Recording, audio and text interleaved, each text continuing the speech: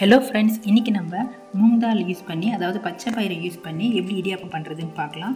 நான் நிறைய recipes போட்டிருக்கேங்க, veg and non veg. Microwave use பண்ணியும் ரெசிபீஸ் போட்டிருக்கேன். ஸோ போய் பாருங்கள். நிறைய பேர் லைக் பண்ணிவிட்டு ஷேர் பண்ணாமல் இருக்கீங்க. ஸோ உங்களுக்கு தெரிஞ்சவங்களுக்கு ஷேர் பண்ணி விடுங்க. இன்றைக்கி நம்ம பார்க்க போகிற ரெசிபி ரொம்ப சுவையானது.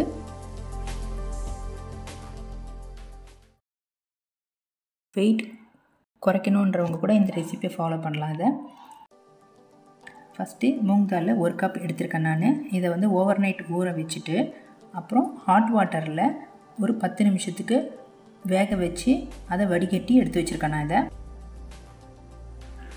நல்லா ஸ்ட்ரெயின் பண்ணதுக்கப்புறம் நம்ம ஒரு ஃப்ரைங் பேனில் இதை நம்ம போட்டுடலாம். போட்டு இதை ஒரு 4 to 5 மினிட்ஸ் நம்ம இதை ட்ரை ரோஸ்ட் பண்ணி எடுத்துக்கணும்.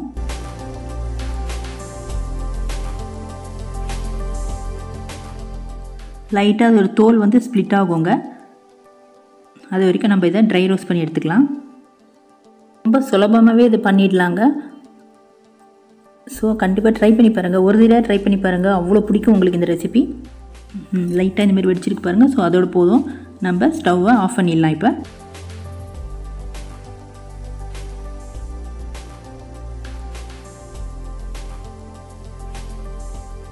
ஆற விட்டுடலாம்.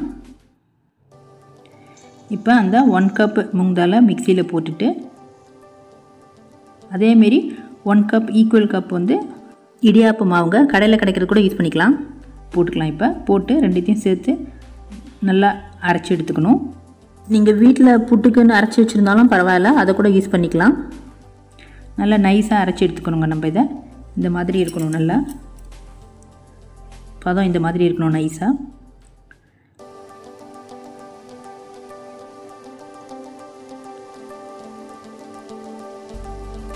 நான் அரைச்சி எடுத்துருக்க இந்த மாவில் நான் 1/4 கப்பு தான் நான் இந்த ரெசிபிக்கு நான் இப்போ யூஸ் பண்ண போகிறது. ஸோ அதனால் 1/4 கப்பில் பார்த்திங்கன்னா ஒரு 4 இடியாப்பம் பண்ணலாம். 4 இடியாப்பம் தாராளமாக வரும்.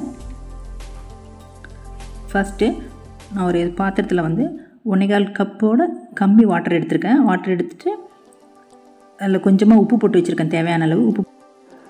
அதாவது கரெக்டாக 1 cup water plus 2 table spoon water எடுத்துக்கோங்க, கரெக்டாக இருக்கும். இந்தமாரி நல்லா கொதிக்கணும். கொதிச்சதுக்கப்புறம் இறக்கிடலாம். இதை இறக்கிட்டு இந்த மாவில் கொஞ்சம் கொஞ்சமாக போட்டு கலந்துக்கலாம்.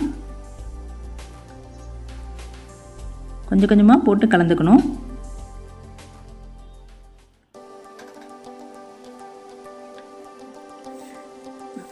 ஃபுல் தண்ணி அதில் யூஸ் பண்ணாதீங்க. கொஞ்சம் கொஞ்சமாக போட்டு கலந்துக்கிட்டிங்கன்னா உங்களுக்கு அந்த நல்ல நைஸான பதம் வரும். லைட்டாக ஒரு பட்டர் கன்சிஸ்டன்சிக்கு லைட்டாக வரும். அந்த அளவுக்கு நம்ம கலந்துக்கணும். நல்லா இப்படி சாஃப்டாக, பட்டர் எப்படி நல்லா சாஃப்டாக இருக்கும் அந்தமாரி வந்துடுச்சு பாருங்கள்.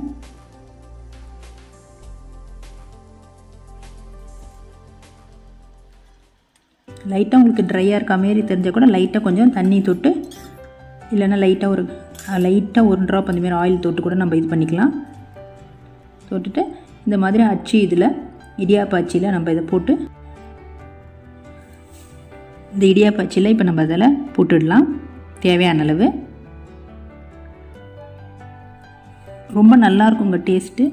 நான் திரும்ப திரும்ப சொல்கிறேன், அவ்வளோ நல்லாயிருக்கும். அதனால தான். ஸோ ட்ரை பண்ணி பாருங்கள். நாம ஷேர் பண்ண மறந்துடாதீங்க இந்த ரெசிப்பியை. ரொம்ப ஹெல்த்தி ரெசிபி.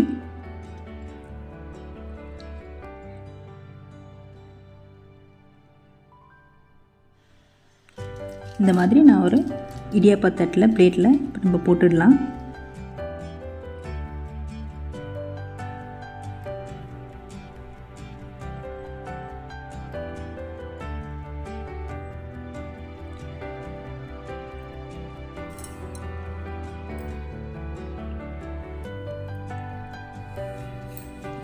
இந்த மாதிரி ஒரு சாதாரணமாக இலை யூஸ் பண்ணியிருக்கேன்.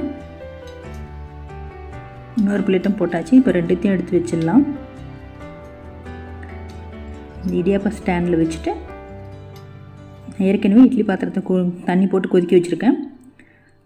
ஸோ இப்போ நம்ம உள்ளே வச்சுட்டு இதை ஒரு 6லேருந்து 7 நிமிஷம் வேக வைக்கணுங்க. அதுக்கு மேலே வேக விடாதீங்க. கரெக்டாக ஒரு மேக்ஸிமம் 7 மினிட்ஸ் தான். மூடி போட்டு வச்சிடலாம். ஃப்ளேம் வந்து மீடியம் ஃப்ளேம் இருக்கட்டும், medium to low flame. 7 minutes ஆயிடுச்சு. இப்போ நம்ம அதை எடுத்து பார்க்கலாம். நல்லாவே வெந்திருக்கு.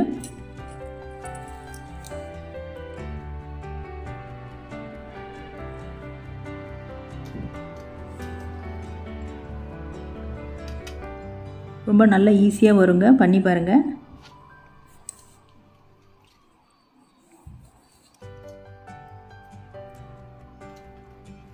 நம்ம அதை திருப்பிக்கலாம்.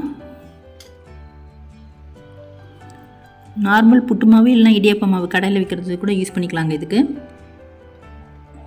கரெக்டாக நல்லா வரும்.